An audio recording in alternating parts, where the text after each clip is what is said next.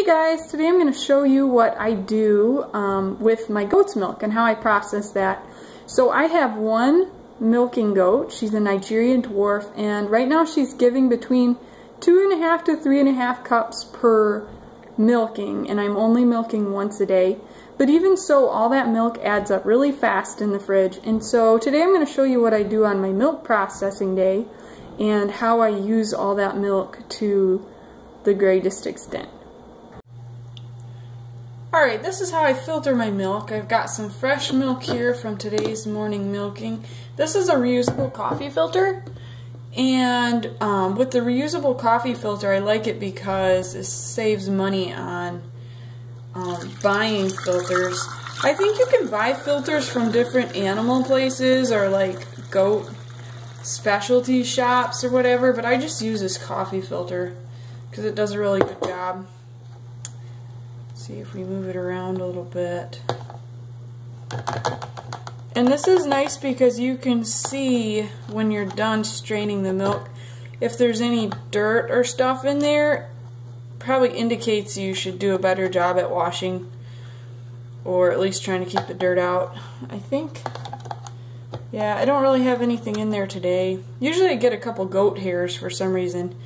Hand milking, sometimes you'll accidentally pull some hairs out. So that is how I strain my milk. So here I've got about 1.5 weeks worth of milk from my little goat. I have a Nigerian dwarf, and what I've done is I've skimmed the cream off of all of it. You can see there's some cream in there, and I'll just save that cream in the freezer until I have enough to make butter. This is what my butter looks like when it's all done. It's a little more crumbly than regular butter, and it does have a stronger flavor, but I still think it's worth making. So it's one way I can get more value from my milk. So what I've done here is I've smelled all of these, because after about a week the milk starts to smell goaty. So these have a slight smell to them, and these don't have any smell. So I'm going to use these for yogurt, and then these I'm going to use for cheese. And when I make cheese I can add spices and stuff to kind of cover up the goaty flavor. So there's nothing wrong with these 3 jars, it's just that they've started to kind of ferment a little bit.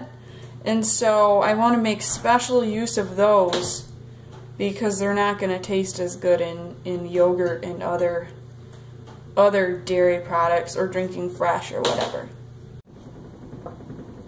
Now I'm going to make yogurt cheese, or Greek yogurt. It's the same thing.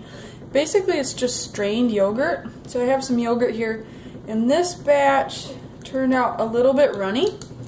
So the runny yogurt is especially good for making yogurt cheese or Greek yogurt, because you'll want to strain out the whey anyways.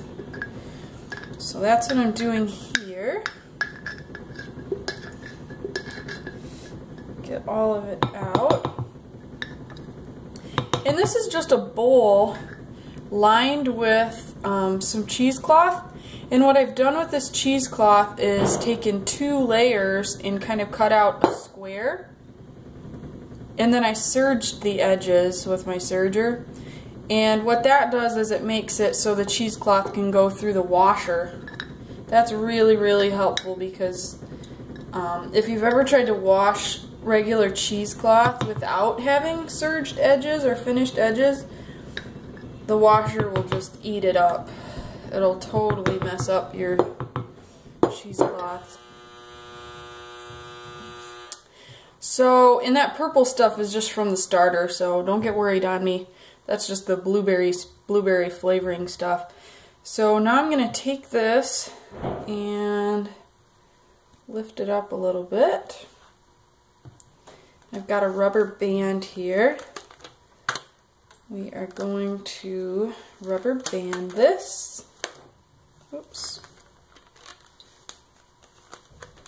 Oops. Got yogurt all over. Alright, so that is done. And now you can hang this from anything as long as you keep a drip pan under it. but I like to use a basket. And this is like one of those Easter baskets with a handle that goes all the way across the top. So what I'll do, I don't know if you can see this here. What I'm going to do is I'm going to drape this rubber band over the top. And then I've got a pen here that I'm going to stick right in there. So it is suspended like so. And I'll just leave this hanging for 8 to 16 hours. You can leave it hanging for up to 24 hours, I'd say, but I usually don't leave it that long. So basically, when the whey stops dripping out, then you can take the cheesecloth off and you will have your Greek yogurt or yogurt cheese. One of my goals for the Renaissance Housewife blog and also for the books that I write is to kind of encourage people and give them ideas of how to bring industry back into the home. So by and large, we've outsourced pretty much everything. All the stuff that we use is outsourced and made by somebody else, and we have no idea where it comes from. We have no idea how to do stuff, really, how to take care of plants or animals or how to take care of ourselves even.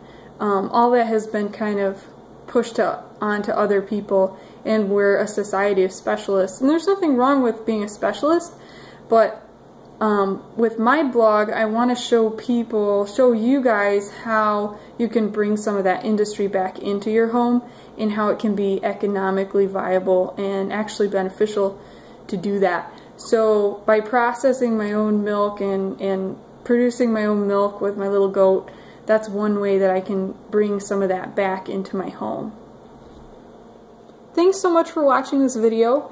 If you'd like to, like it below or subscribe and leave me a comment. I love comments. So we'll see you guys next time.